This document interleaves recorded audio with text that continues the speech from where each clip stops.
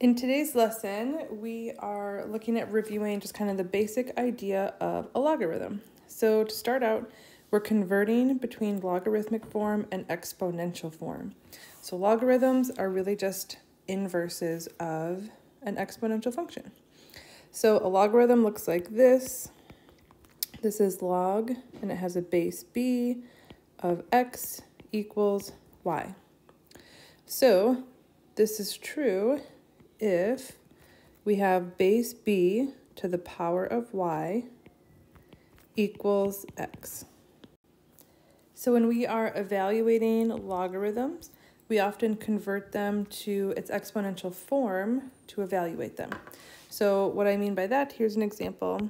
If I have log base 3 of 81, if we convert this to its exponential form, it's base 3 to what power is equal to 81? And we should know that 3 to the 4th power is 81. Okay, so here's another example.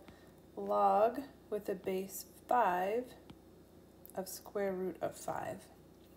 So convert it, this is base 5 to what power equals the square root of 5? Well, square root means anything to the power of 1/2. So 5 to the power of 1/2 equals the square root of 5. Let's keep going. Log base 7 of 1 over 49.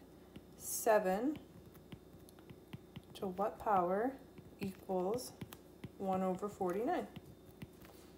So that would be y to the power of -2. And last example of this form, if I just have log of 100,000, when there is no base, that's called a common logarithm, so that is base 10. So 10 to what power is 100,000? Well, here you can just count your zeros, so that would be 5. Okay, so now we're looking at just some basic properties. These are ones that you'll just kind of need to memorize, but you can also, as long as you understand how to convert, they're easy to figure out. So if you have log of any base of 1, that always equals 0. Let's think about y. That would be base b to the power of 0 equals 1, and anything to the power of 0 equals 1. And I'm just gonna repeat these properties for common logarithms and natural logarithms. So common logarithm just means base 10. So log of 1 equals 0, because 10 to the power of 0 is 1. And then natural log just means it has base e, so we write it as ln. So ln of 1 also equals 0, because e to the power of 0 equals 1.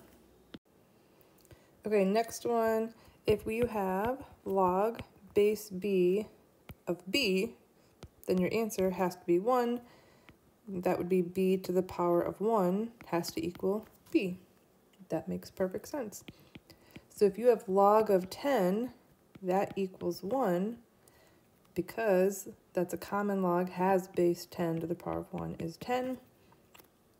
And then if you have the natural log of e, that equals 1, because base e to the power of 1 is e.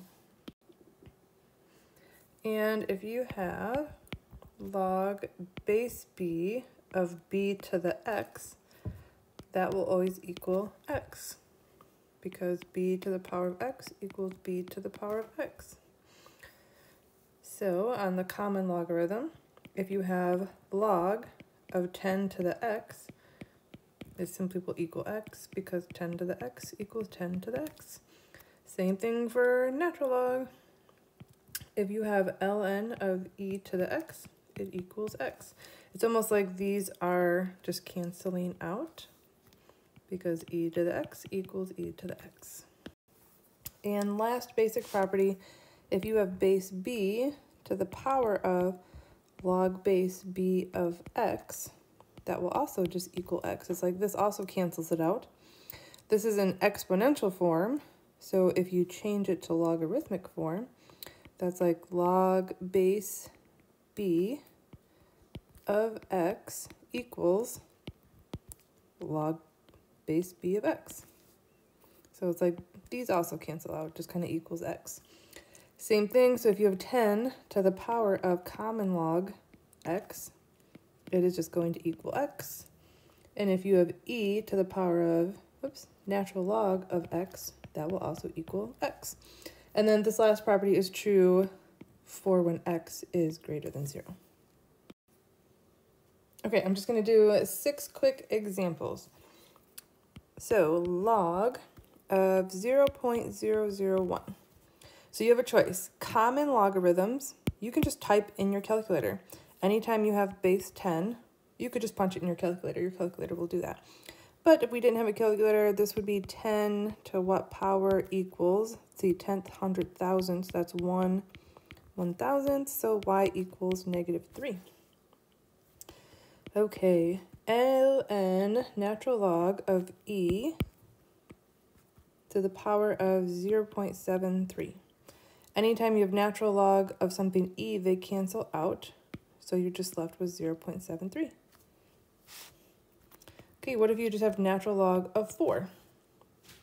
There's no fancy property. This is like saying e to what power is 4, but remember e is, about 2 that irrational number.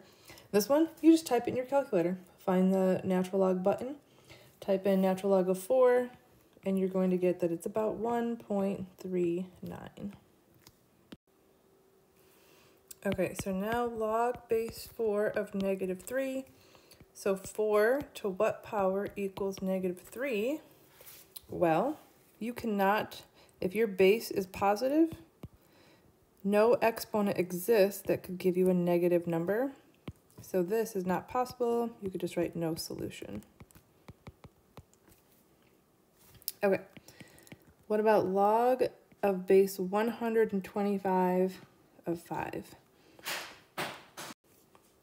So 125 to what power equals 5? Well, I know the cube root of 125 is 5, and cube root is the same thing as to the power of 1/3. Okay, last example. What if we have log of base 1/3 of 1/27?